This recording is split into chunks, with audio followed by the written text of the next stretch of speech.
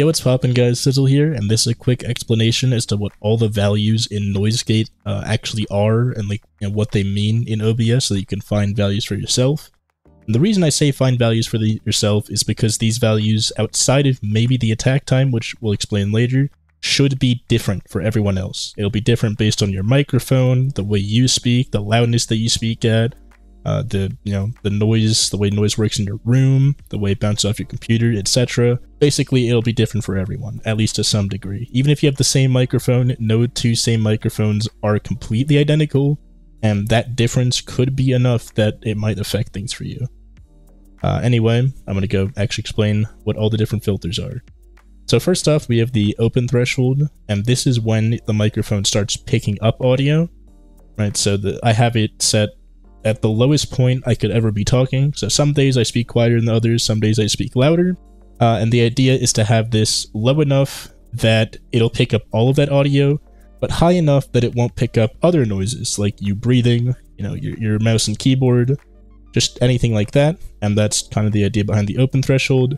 It also has this value called the attack time, which is how long after the open threshold detects that audio level that it'll take to actually record the audio.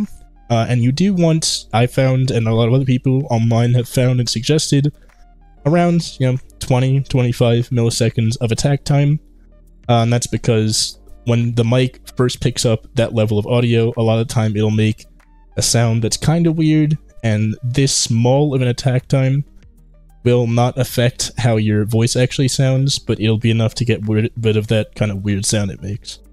Then next up, we have the close threshold, and generally you want this a little bit lower than the open threshold, because what this does is it closes off the audio once it reaches that level, right? And you want that level to be a little bit lower, so that it's basically when you stop speaking, it closes it off. And this one is associated with the other two values, the hold time and the release time.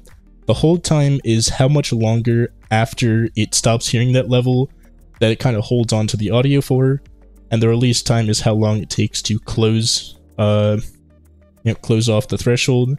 The reason that there's two separate values for this instead of just one overall is because the release is a little bit inconsistent. So you want the hold time to be the audio you actually want to get caught up.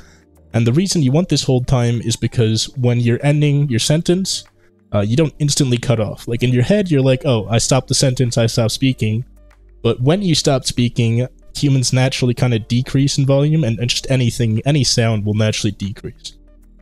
Right, so like when you're speaking, you might be at like -5, but as you stop speaking, as you finish your sentence, that last like syllable or whatever will kind of decrease from -5 all the way down to like -60 or whatever, or just basically the point of nothingness. And then the whole time is there to catch enough of that, that it'll catch the end of your sentence, but not enough that it'll catch the breath afterward or something. And then the release time is just extra on top of that. And yeah, that's at least how I understand things. If I was wrong about any of this stuff, please let me know in the comments. I will pin your comment if I can verify that what you're saying is actually correct. I'm not trying to spread misinformation, I'm just trying to spread information.